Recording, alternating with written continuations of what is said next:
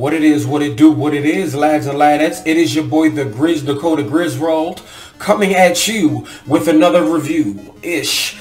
I'm not 100% sure if I want to turn this channel or start turning this into review territory, but I would like to tell you what I think about a game or two. So we'll see how this works. I'm trying something new, so bear with your boy. But I've played Bayonetta 3 to a full completion, about 21 hours. Here's some of my thoughts on the entire game, plus some gameplay.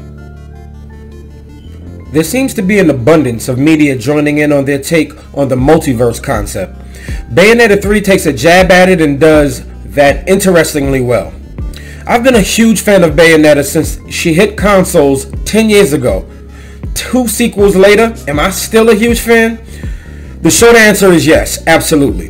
Bayonetta 3 is a promising sequel to an already beloved franchise. The game is both top-notch action, versatile in gameplay with 3 different playable characters who actually play different yet familiar to one another. Performance-wise, my Switch sounds like one of those Dyson Air Multiplier fans. Yeah, I know they're supposed to be quiet, but they actually have some bit of a calming sound, and that's exactly what my Switch sounds like. I played this on TV mostly, so it wasn't so noticeable. Visually, the game is as beautiful as the Switch will allow it, albeit the game is very beautiful at times during kaiju fights. Yes, kaiju fights. In this game, you get to use a new ability called Demon Slaves, where basically Bayonetta takes these huge demons that was in the previous games, and now she can control them directly. Yeah, that's awesome. Gameplay switches you up between Bayonetta, Jean, and the new character Viola. They each have different playstyles. The story seems to be all over the place at first, but by the end, without spoilers, it all comes together in a head-nodding kind of way. It's not the biggest, greatest story, nothing to write home about, but it's pretty serviceable for this type of game. Overall, though, this game is a huge blast to play, as was its predecessors. Biased or not, this is a fantastic foray into a familiar genre in button-mashing beat-em-ups. With the game constantly switching things up, it remains fresh and nothing overstays its welcome. If you like action or hack and slash style games, Bayonetta 3 is a must-buy on a Nintendo Switch. Besides, it's platinum at their best, so if you haven't already, go out there and grab it, after you hit the like and the subscribe, of course.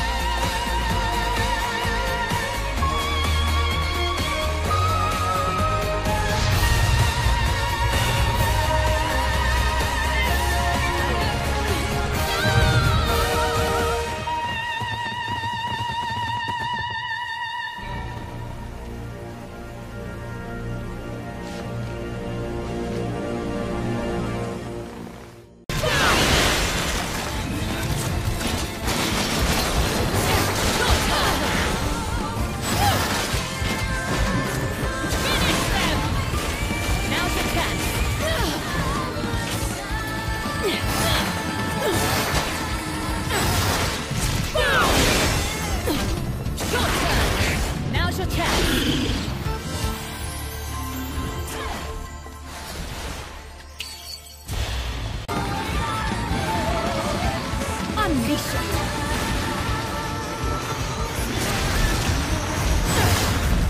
You'll pay for that!